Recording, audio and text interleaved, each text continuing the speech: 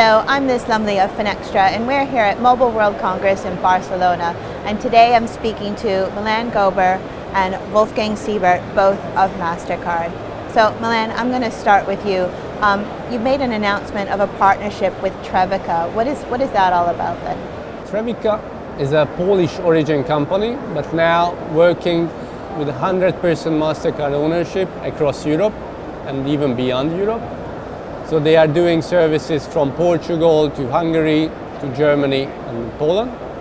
And what they are doing are two things. One is processing services for banks and also so-called TSM services.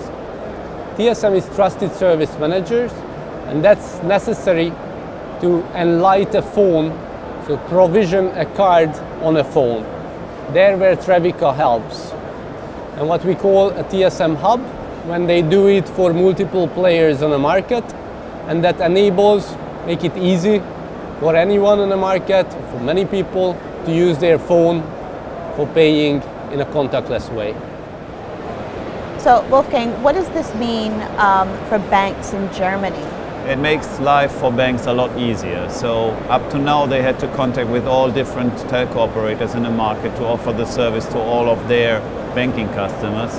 Now they just have to make a contract with Trevica, and they are connected to the whole ecosystem and all telecom operators in the country. So do you think this is going to accelerate the implementation of mobile payments in the market then?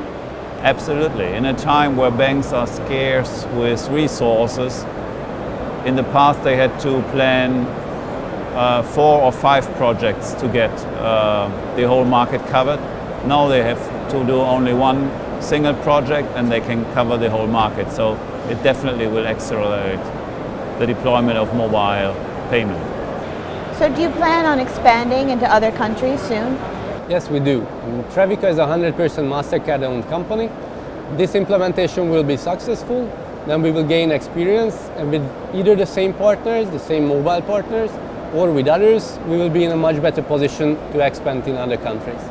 We already did a similar project in Poland that works well. That gave us the confidence to go to a bigger market like Germany.